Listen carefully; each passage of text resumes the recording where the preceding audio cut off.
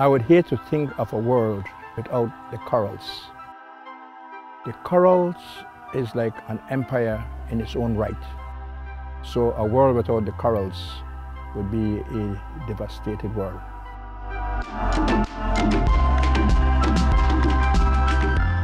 It would be like going to Mars or the moon. The coral reefs provide about 45% of the proteins that human beings need for survival.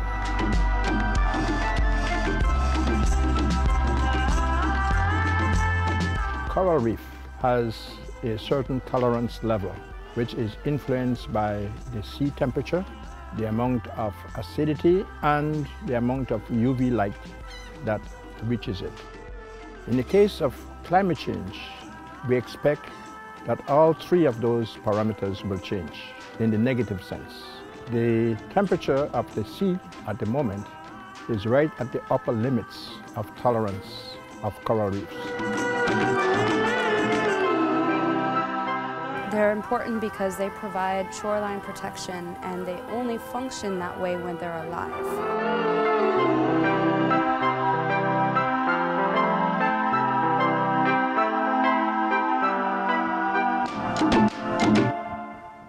Corals do their part by breaking the waves from coming inland, while the mangroves do their part to protect the coral by filtration, as well as physical blockage of some of the things that come from human sources, as well as natural sources that may want to enter the sea. So the mangrove soaks up a lot of these nutrients and stops a lot of these sediments and even garbage, solid waste, from entering the sea. If the corals should die, then the life in the area would also die or go somewhere else. So if you were to lose it, you're losing the livelihood of communities along the coast. Removing that is like cutting off your arms from the human being.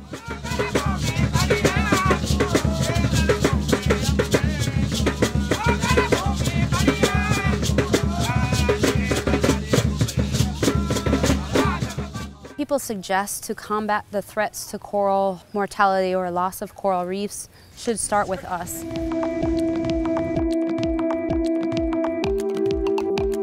We know that sewage, we know that pollution, we know that overfishing are all human activities that impede the health of coral reefs.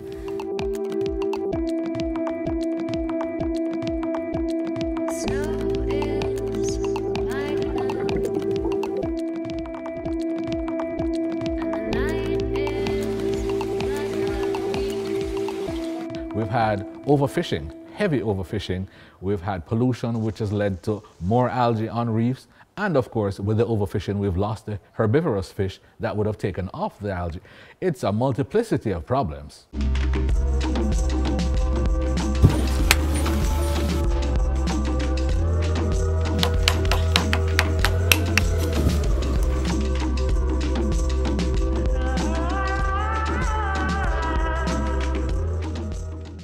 We do coral restoration, and that's perhaps one of our primary tasks, where we're growing coral of different species in different ways to try and find the best method so that we can replicate it all over the country and wherever else.